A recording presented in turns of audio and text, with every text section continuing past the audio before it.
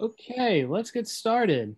Hello, everyone. Thank you very much for joining us for today's CNCF webinar, Admission Controllers, one part of your Kubernetes security and governance toolkit. I'm Jerry Fallon, and I will be moderating today's webinar. And we would like to welcome our presenters today, Gunjan Patel, Cloud Architect at Palo Alto Networks, and Robert Haynes, Cloud Security Evangelist at Palo Alto Networks. Just a few housekeeping items before we get started. During the webinar, you are not able to talk as an attendee. There is a Q&A box at the bottom of your screen, so please feel free to drop your questions in there and we'll get to as many as we can at the end. This is an official webinar of the CNCF and as such is subject to the CNCF Code of Conduct. So please do not add anything to the chat or questions that would be in violation of the Code of Conduct. Please be respectful of your fellow participants and presenters. And please also note that the recording and slides will be posted later today to the CNCF webinar page at cncf.io/webinars. With that, I'll hand it over to Robert and Gunjan for today's presentation. Thanks very much, Gerald. Good morning, everybody, and thanks for joining us today. So just quickly, a quick intro, I'll do myself, and then I'll let Gunjan say a couple of words. Robert Haynes, I work as a cloud security evangelist at Palo Alto Networks. My role is to get out there and talk about all things to do with security, especially cloud and cloud-native technology security. Gunjan, tell them about yourself. Hey everyone, my name is Gunjan. I'm a senior cloud architect here at Palo Alto Networks. I have been working on Kubernetes and containers for the last 5 years as a developer and architect at many open source projects, including Kubernetes and CNI. Yeah, so just if anyone's in any doubt, he is the smart one of the pairing this morning. So, as we said, let's just, this is what we're going to talk about today. We're going to try and take about 45 to 50 minutes, maybe slightly less, to go through this. We'll have a bit of time for Q&A at the end, depending on how many tangents I get off onto during our presentation this morning. I'm going to give a real quick, short security overview of my view of Kubernetes security from like 10,000 feet. Gunjan's going to go into the details of OPA and the Rego language. Then we're going to take a look at some practical admission control policies, things you should think about doing and that you can use admission control for. And then we've got some examples and a demo to go through at the end. So I'm a fairly high level. I take a fairly high level view of things about what the attack vectors are going to be in any kind of environment. And when you look at Kubernetes, there's really kind of like 4 or 5 main ways that someone's going to try and compromise or misuse a Kubernetes cluster based on the architecture of Kubernetes itself. At the very beginning, you've got to think about the container. We're not going to go into a ton about container security today. That's a whole other webinar about what goes in there. But if you think about what's inside a container, it's got code, it's got libraries that you've included. So software supply chain attacks you need to think about. Then you need to think about how the container's running. Is it running as a privileged container? Is it mounting the host file system? Is it sharing network space? What can it connect to? Is it storing secrets in there? All these things are important container security because that runs on the node, and on the node also runs things like console. So there's a great story that someone posted, some Medium article actually, and it's like, how did crypto miners end up on our production Kubernetes clusters? And essentially they had a workload monitoring console. This wasn't the main Kubernetes cluster, this was a third-party console, been left open to the outside world, didn't have any authentication, and could run arbitrary commands on running containers because of how it was set up. So that was a great vector for someone to come in and relatively easy compromise a container. And also because the container was running with privileges and with file system mounts, they were able to then compromise the node as well. Everything that happens inside of Kubernetes, every configuration change goes via the API server. So protecting your API server is important against misuse and against denial of service. And obviously etcd is again a kind of key component, and you can compromise, so firewalling it. You can take it down, so protecting it from DDoS is important. And that kind of covers the real big chunks of Kubernetes vulnerabilities. So we obviously need to be able to work out how we're gonna mitigate those. And there's all this technology which we don't have time to talk about in one webinar, but they're all relatively important things that you should be thinking about. You know, cloud native firewalls, scanning your container images. There's tons of tools out there for looking at what's inside a container image and comparing it to CVEs. Runtime defense, you know, container, cloud native firewalls, application layer firewalls. How do we manage consoles? Again, cloud style firewalls, access control into there. Firewalling your node, having runtime defense on your node. Your node is still a Linux VM or a Linux physical box, depending on where you're running it. So you need to think about how you protect that actual node running it in itself, as if it was just a standard server you weren't running Kubernetes on. You need to think about that. You need to think about admission control in that space. API misuse. There's RBAC in Kubernetes. RBAC everywhere is always and you know, infrastructure, IAM in general is kind of always a complicated tack. You know, etcd, firewall, encrypt, limit access. Today we're going to talk a lot about admission controllers. Those are the kind of key things that we want to discuss today, because they have a really powerful role to play in essentially limiting the effects of any kind of compromise. I think, take again a fairly sort of simplistic view of these things. I always think of them as like a firewall or an application layer firewall, but for your control plane in Kubernetes. So the admission control process lets you control what events, or not what events hit your API, but what your API does with those events when they come in. So, you know, we'll go into that in way more detail in a few minutes. So this is where the delicate ballet act of me handing over the screen to Gunjan happens, because he knows all about OPA, or Open Policy Agent, in far more detail than I do. So he's the right person to talk through it. So if you're ready, I'm going to stop sharing and you can start sharing. All right. Thanks, Robert. No worries. I will also turn on my camera so he's just better looking than I am. All right. So thanks, Robert, for that introduction about different security attack vectors and what are some of the mitigation strategies. Now, as the webinar title says, we're going to look at admission controller and as one part of that security toolkit. In specific, we'll look at Open Policy Agent, which is a CNCF open source project. So what happens typically is you have your client, which is typically either kubectl or Helm or Terraform, what are used to create Kubernetes objects. That request goes to the API server, and then API server will make it happen. You know, there's like an action associated with it. With an admission controller, or OPA in this case, we're adding an additional step. When the request gets to the API server, there's a query sent to OPA, and it will check against all the policies that you've created to see if this action is allowed. If this action on this resource is allowed by this user at this time, whatever you want.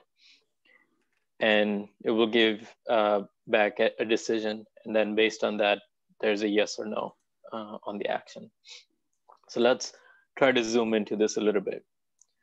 So how does an object creation work in Kubernetes? So here we'll try to look at it through an animation. So here's you sitting with a smiley face.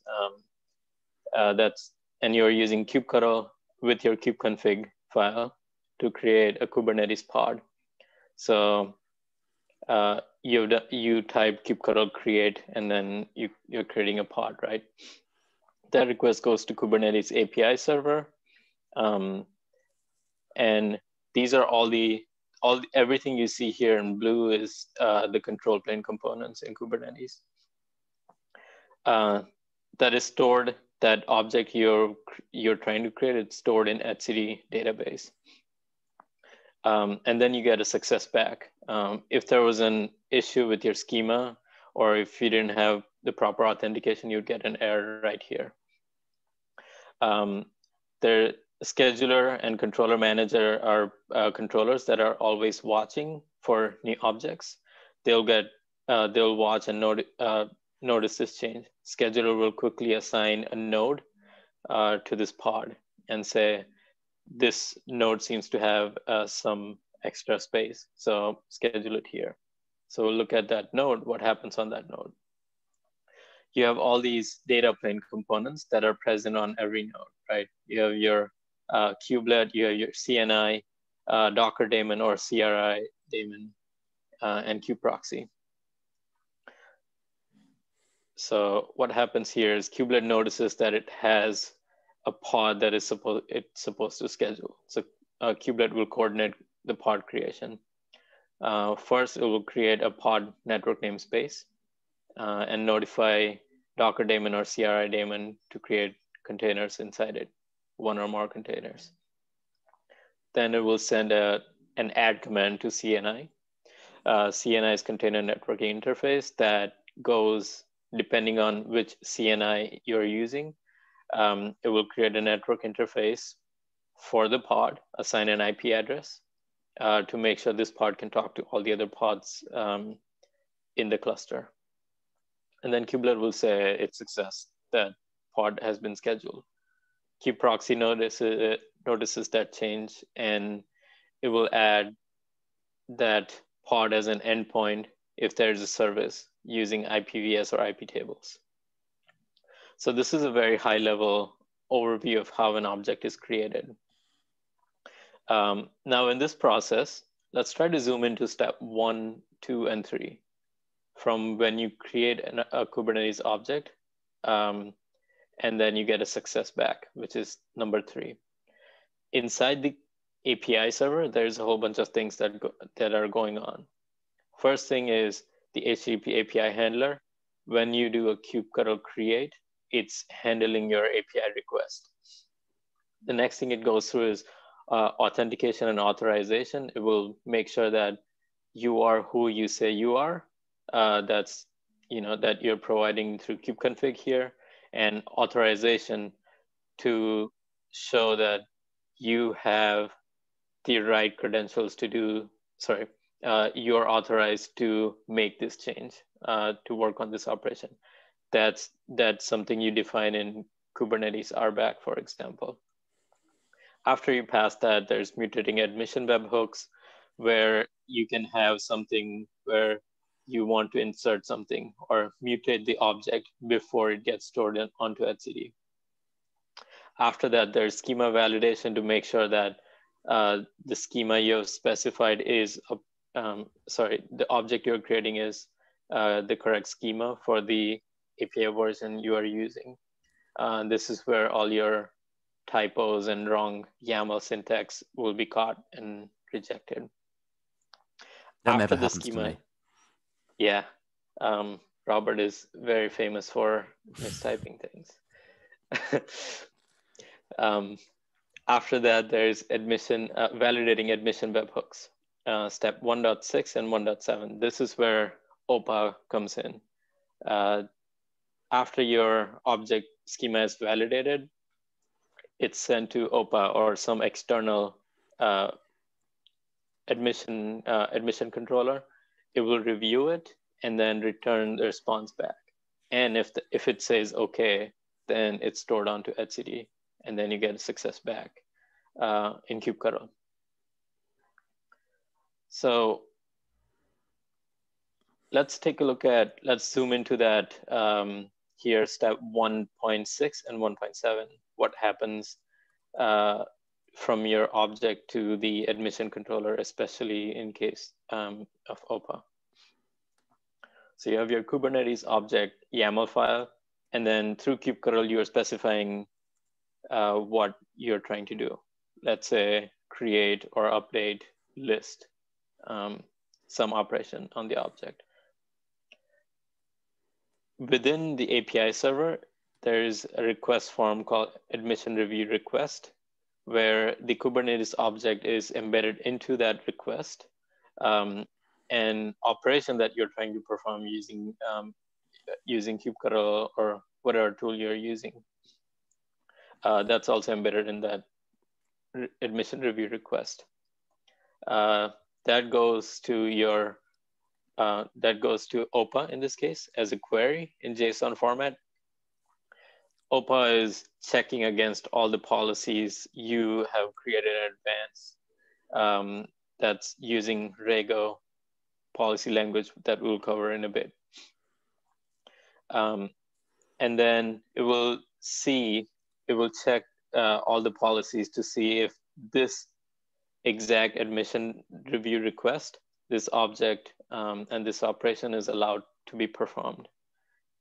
And then it will send back a decision as admission review response object back to the API server. And based on the response, you get either stored onto etcd or user gets an error saying you're not allowed to do this right now.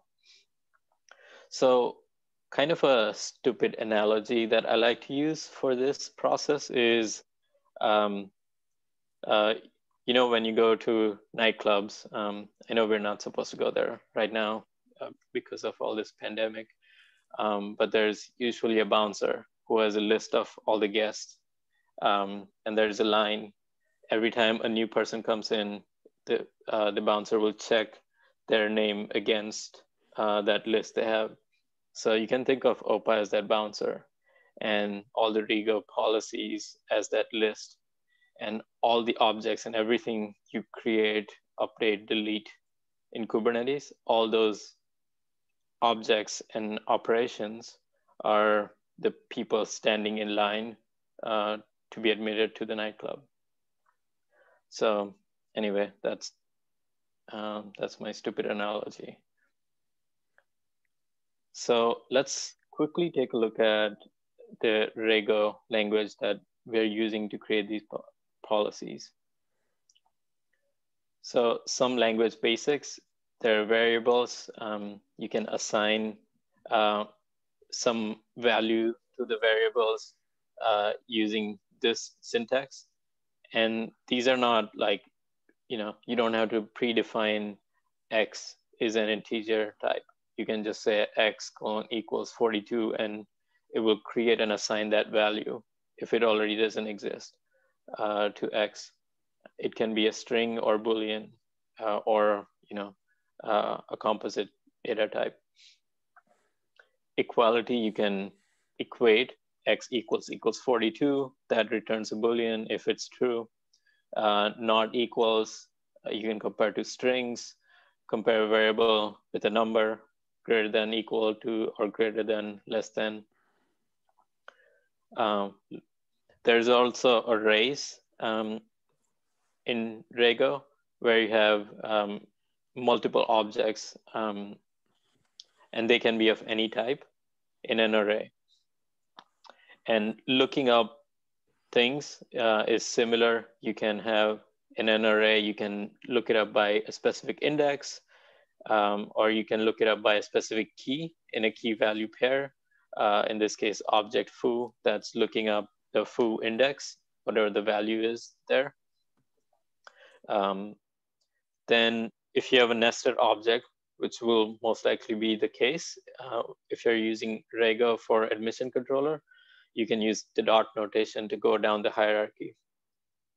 We'll see that one in a bit more detail. It also comes with a bunch of built-in functions, like starts with, to check if a particular string starts with this substring, ends with, contains, trim, split, and count. This is so you don't have to perform a lot of string operations manually. Iteration is slightly different from other programming languages if you're used to them. Let's say you have X equals an array of a couple of elements, right? You can say X of index, which is 0, 1, 2, Or if you want to iterate through them and assign all those values, you can say y colon equals x in square bracket underscore. That means it will assign all those values a, b, and c to y. You can also do a traditional for loop using the keyword sum of I and x of I. It will go through a, b, and c, 0, 1, and 2 indexes, and double for loop sum of I and j.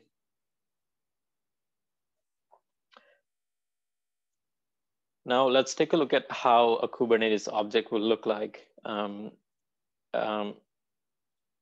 as an admission review object, right? You have a very simple Kubernetes object YAML file. This is a pod, name is my app, and container image is Nginx, and the name is Nginx frontend. So when it gets to OPA, it will look like this: admission review JSON object. You have a larger field called input, and then you have admission review object.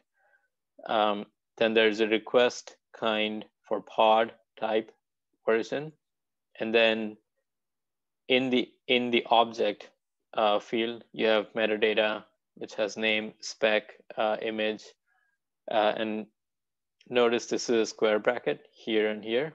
That means it's an array. And you can go, there's a Rego, sample Rego playground link. By the way, if you're not familiar with it, the Rego playground is pretty cool. You can have, you can evaluate the policies you write against different objects before you create and apply those to your admission controller.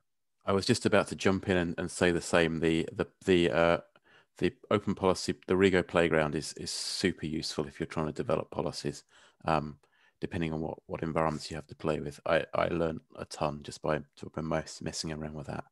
Totally worth it. Yeah, and since we might have a little bit of time, let's click through it. Just want to quickly show you how it works, right? There are three main sections here: input, you have your Rego policy here, and output. So in this predefined page, I have a sample object that's already there, right? It's a pod, admission review, and then there's a pod, and it has a label environment equals not dev -42. What this policy is saying here is check to make sure that the object that's being created has a label environment that starts with the dev. If we evaluate this, it says it's supposed to start with dev dash and not this, whatever you have. So what it's doing here is input here, which is this whole thing, dot request. This is the request object, which is here, metadata, labels, and environment, line 11 here.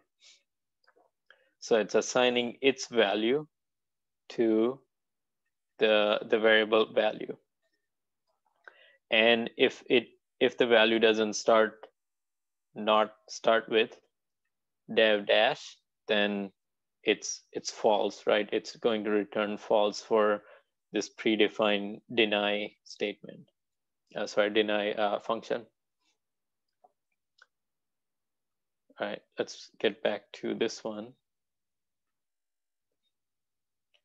So here's another sample Rego policy where you have a function called match, and it's you can return a message with your allow or deny, whatever you want here. Input.request.operation. Now operation is also included. I didn't show it in the previous slide, but you can also be very specific to which operation you want to apply this policy to: create, update, put, delete, etc. If you don't specify that, it applies to all of them. The time you have to make sure this is there is if you're applying policies and you already have a bunch of resources created. You may not be able to delete them afterwards if you don't have a specified operation. Kind.kind is pod, resource is pods, and this one is checking against privileged containers. So input.request object spec containers. Now you will see there's an underscore. That means it will, if you have more than one containers, it will go through them and assign them, evaluate them, each of them one at a time. And security context and privilege. If that is true, then it will return true for match with a message saying privilege pods denied. Now, one gotcha here is init containers. In Kubernetes pod, you can have init containers that don't follow the same structure. And then those ones, they can escape this policy. A lot of people make that mistake. So make sure that is covered. All right, so how does a Rego policy look like? You have this higher level policy, and allow is a function, right? It's a rule in this policy. Within that rule, you have statements, individual statements that you're evaluating. And if you have multiple of those that return different Boolean values, they get, there's an AND operation for them. So input.val equals 42, list 0 equals char. If both of them are true, then allow returns a true. Same thing with the other allow, right? And between those rules, they get ORed. So only one of them have to return true for the main allow to be true, right? And you can specify a default value for allow up here, which is false. You should always specify this as a best practice to false or whatever the negative value you want to assign. Now, let's take a look at some security best practices for Kubernetes, right? The way I look at it is there's 4 main areas, integration touch points for security. One is in the development phase, then you have your CI/CD phase, then pre-deployment phase, and runtime. So the things you can do here is dev and DevOps checks is you can have some checks built into IDE, git pre-commit checks to follow some of the security best practices. In the CI/CD pipeline, you can have a whole bunch of IT governance policies. You can also use OPA here in your CI/CD pipeline to validate the Kubernetes manifest you are checking in against some compliance issues or whatnot. Admission checks. This is where the admission controller comes into the picture, right? You can bypass CI/CD. You can ignore IDE error messages. You can merge the code however you want, right? There's no enforcement point there. With admission controller, it makes sure whoever is creating this resource is following these policies. You cannot bypass it, right? Even if it's a Kubernetes higher level object creating another pod, it has to go through the same admission review process. This is where you can check for things like signed images, IT approved base images, you're following security best practices, or you're making changes at allowed business hours. Sorry, not during business hours. And runtime checks, similar policies, you just look for violations in those. So let's take a look at a couple of security best practices where you can use an admission controller for. And then Robert will walk through each of them individually. So first one is only running your container from a trusted source. You don't want to run containers from, Docker Hub where anyone can push things. You want a trusted registry, your company's registry. Not allowing -dev latest master image tags, right? A lot of times you have your CI/CD pipeline set up where every time a developer checks in new code in, let's say, dev branch or master branch, which is called main branch now, a Docker image is built in the CI/CD and it's pushed against those tags in the repository. So not even by mistake you want to use those. Same thing with latest. All these tags don't tell you which version you're using, right? So preventing those, that's good hygiene. Not allowing privileged containers. This is kind of very dangerous. If you're running a privileged container, it has access to the host and all the other containers, file system, which process it's running, all the network calls, everything. So make sure there should be very few exceptions to this.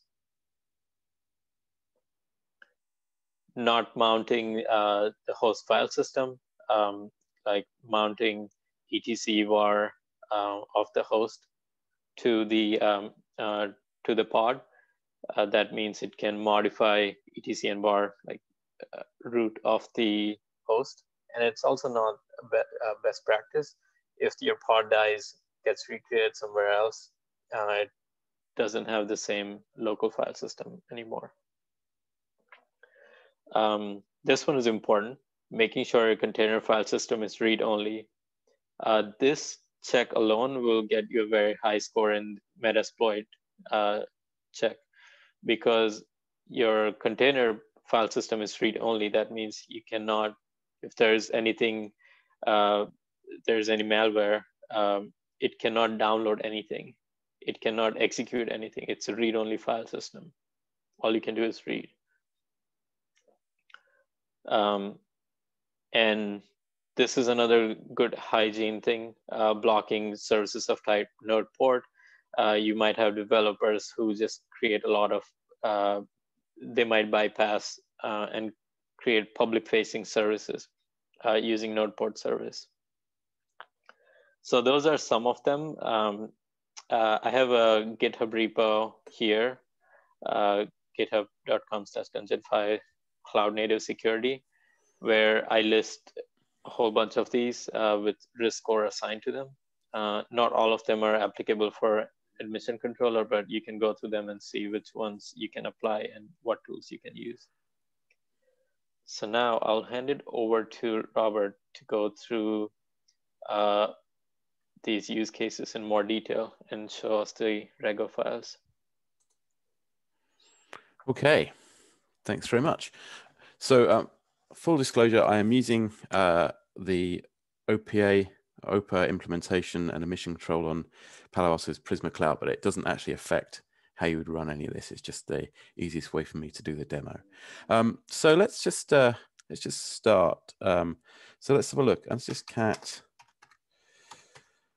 Let's type in the right thing.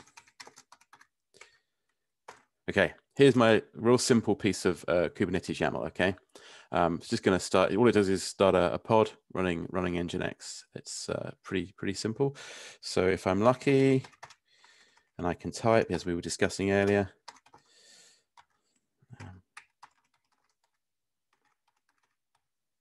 See, I cannot type, and I cannot type even more in front of an audience. So let's run this.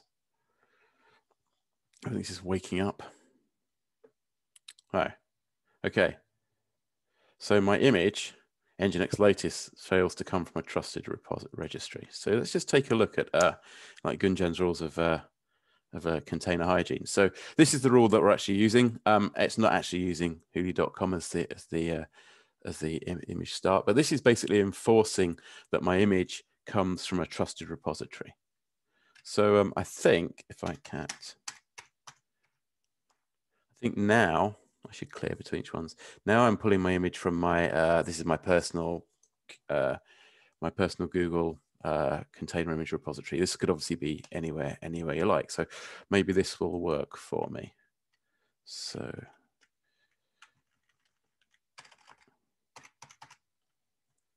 actually, yeah. Okay. So my image is tagged dev, prod, or latest, which are not allowed. So let's go back to here. Okay. So this is the rule that's kicking in here. Again, it's just picking up the image. Is the image got latest, master, or dev as a tag? And if it is, then I'm blocked. The way that we do the blocking in Prisma is anytime that this matches, it's an automatic negative. But you could change this to deny. It's not like a language specific thing. Okay, so I think if I took it. 3. Okay, so I've now used the deploy tag, which is very imaginative of me. So hopefully now I'm using a trusted registry and I'm using a deploy tag. So let's just take a look now.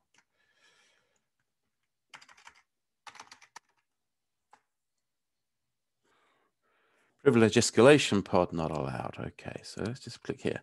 Okay. So here I'm looking at this thing here for allow privilege escalation. Now, obviously, there's other ones we can do like run as root and a few other things you could throw in here, but to keep them simple, I just picked on allow privilege escalation. So let's have a look. So maybe if I take a look at.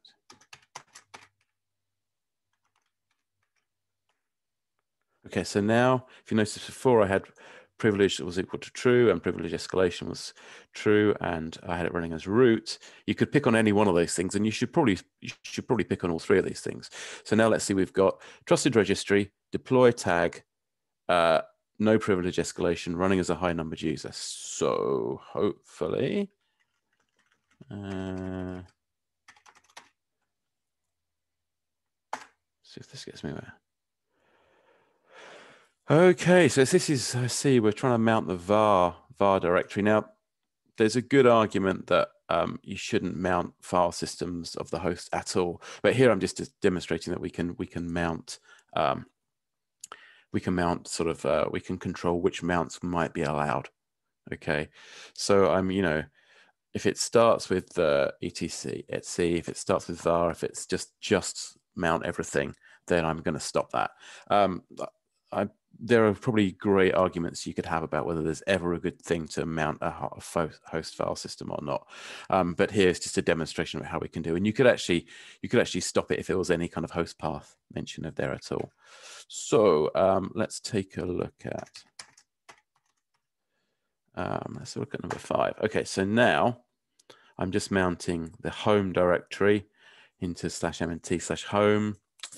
No, we could say, is that good or bad? But I've decided to allow it in my environment. So now I'm using privileged container, a trusted registry rather, deploy tag, no privilege escalation, and a host path mount. I'm hopefully happy with.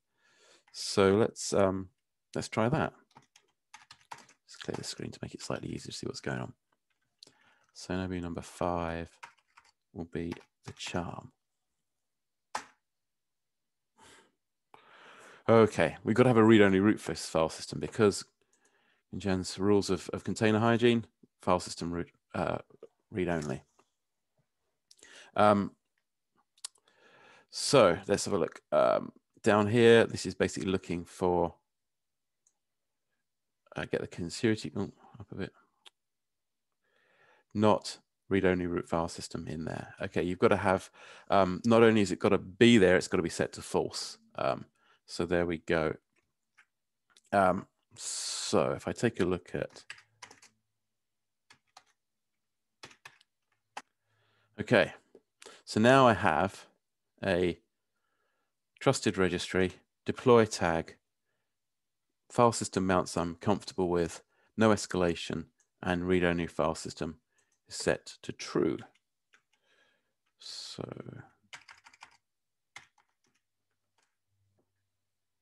and I've been successful. So basically this whole chain of stuff has forced me to apply a sort of good hygiene to my pod creation. But there was one other rule: prevent node port services. Essentially, I really want all of my traffic to be going through proper ingress control, load balancer type objects. I don't really want to create a node port because that potentially exposes my container to the outside world without any of the controls in my environment. So just flick back to here. And let's just take a look at, I've imaginatively named this. This is just a real simple, you know, service, node port, selects for the app, my app, listens on port 80, node port 3007. So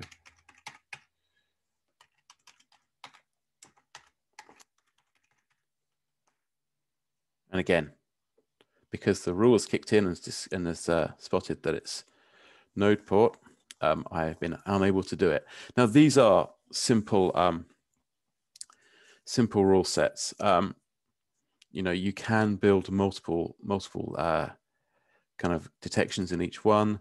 You can make your message as long and as unpleasant as you like. It's easier in some ways, depending on your implementation, I think, to keep rules separately rather than trying to combine them into one mega rule, because it allows you to create you know, different rules for different places. It's slightly more portable. I find dealing with large chunks of rule text that have multiple matching statements in it slightly more complicated. So there we go with that. I personally like to do it this way. That there are definitely other ways you can put these rule sets together. So I think we'll take. Actually, let's take some questions, because there seems to be a bunch of questions that have come through in this last environment. Probably I won't be able to answer that many of them, which is why I brought my cleverer friend with me. Hey, Robert, do you want to switch over to the resources slide? So yeah, sure. So we can do that. People, if they want to take a note. This will and these slides will obviously be available later on anyway, so you can get to these. The policies that we use today were in this GitHub repository. That's the first thing. There is a subdirectory of the Open Rego policies called I think CNCF webinar. You can look in there. We have a blog on container security best practices, which is what we've been referencing today. The last two are specifically around how we at Prisma Cloud have implemented OPA support and how we've done ingress control, how we've done admission control in there. So that is quite specific to Prisma Cloud technologies. With that, we've got sort of 10 minutes or so left to go to answer some questions. I don't know how we want to deal with those, but we can take them one at a time, or we can take a quick look through and see which is the most relevant to go. I can help facilitate the questions. No problems. Thank you both, first of all, for a wonderful presentation. As Robert said, we have about 10 minutes or so before we wrap up. So if you have any questions, please feel free to drop them in. We have several here. The first one here, if possible, can we go a bit deeper on how common policy repository, time state analysis, and admission control are working together along with the CI/CD pipeline that results in production deployment? I'm not.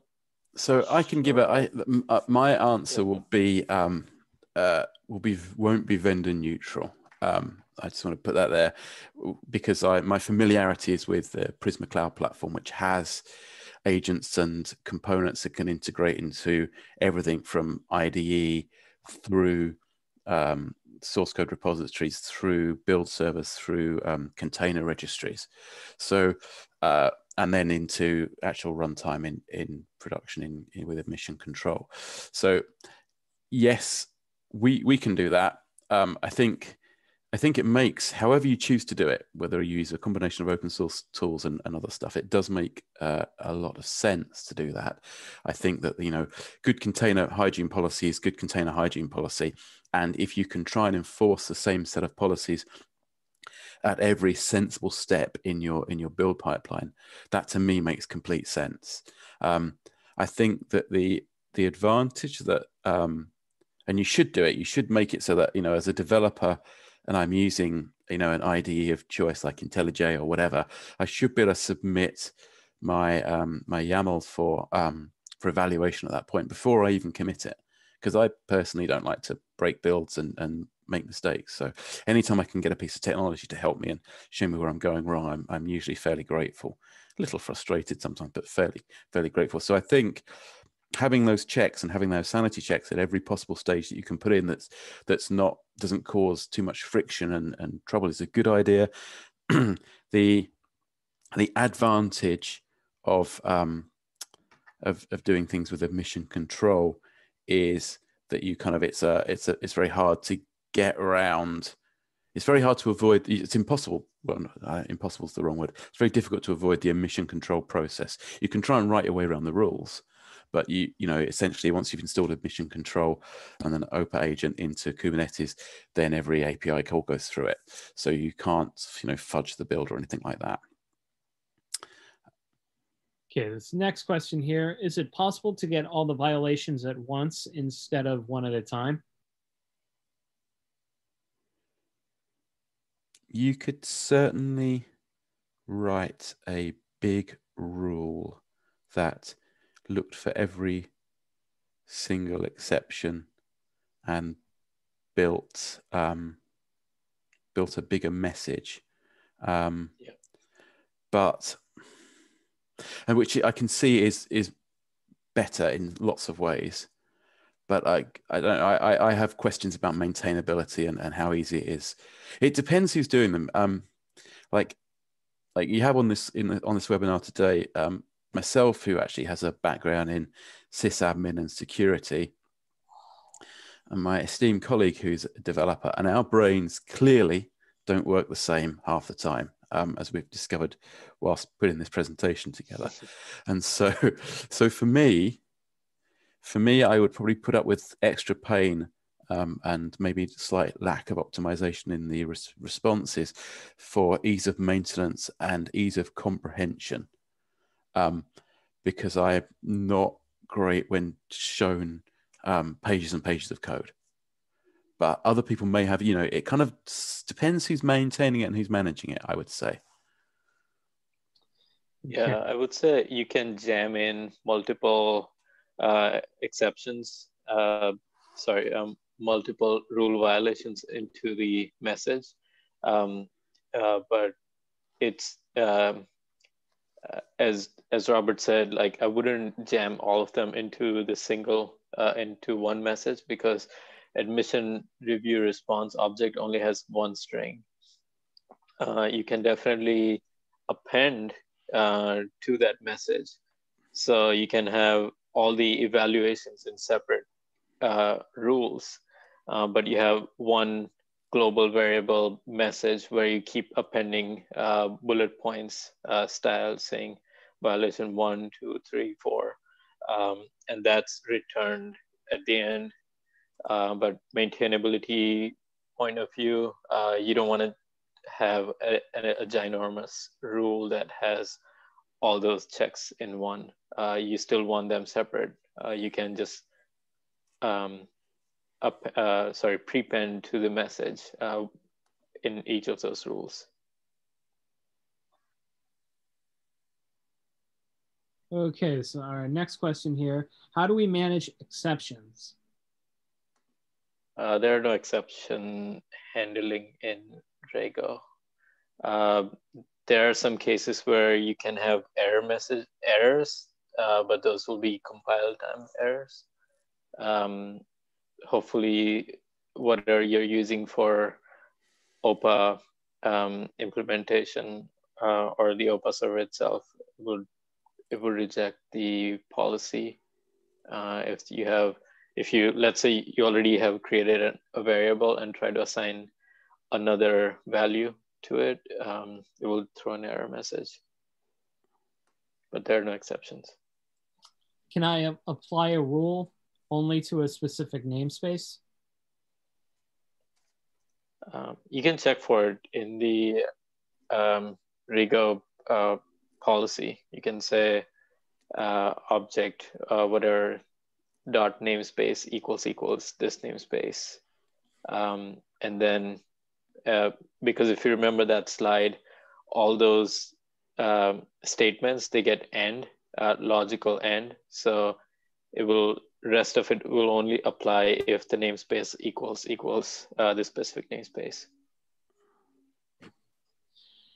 Can you do math with Rego rules? For example, to force on a container that memory limit?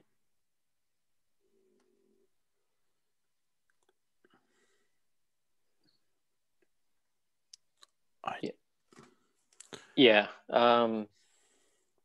Yeah, if I understand it correctly, yes, you can do that. You can get values from memory.limit and memory.request. And then, those are variables. So you can get those values, do the math on it, and then make a decision based on that. How do you recommend to protect the control plane from attacks? XD, API server, etc.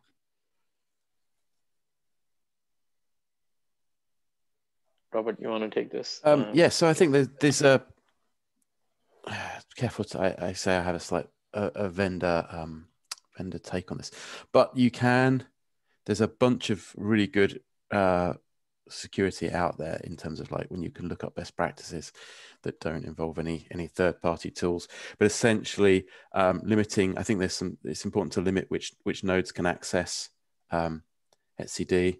So there's sort of firewall, there's admission control, there's firewalls you can put in as third-party firewalls if you need to keep things away. There is mutual TLS between your etcd and communications in your API. Communications should be potentially be encrypted. We could go on. I did hunt around and I found a number of really well-written blogs on this. So I encourage you to go and check those out rather than listen to me babble on. If OPA is outside, how is the context of the environment passed into the input to OPA? So even if it's inside the cluster, let's use that example. If it's outside the cluster, in the admission review request, number one, it comes from a specific API server, right? But OPA doesn't have anything built in to distinguish where it's coming from or evaluate that as part of the policy. One sort of hack I could think of is, if you remember that slide where we zoomed into what happens inside the API server, one of the steps is mutating admission webhook, where you can mutate. You can have a simple mutating admission webhook that just adds a label saying cluster equals cluster name and add that context to all the objects. And before it gets to schema validation and ultimately to admission controller. So when the request gets to the admission controller, it has a label, environment equals this, or cluster name equals this. That's one hack I could think of off the top of my head. Do you recommend using Istio service mesh? Yeah, it depends. But if you're talking about in context of OPA, yes, it depends on your use case, right? Istio service mesh is a whole another topic for another talk, but there's an OPA plugin for Istio to extend your validation or admission control in for Istio objects and authenticate the request. Okay. That just about wraps up all the time that we have for today. I want to thank Gunjan and Robert for a wonderful presentation. And I also want to thank everyone for taking time out of their day for joining us today. As I said before, today's recording and slides will be posted on the CNCF webinar page at cncf.io. Everyone, thank you again for your time today. Please take care, stay safe, and we will see you all next time. Thank you. Thanks a lot.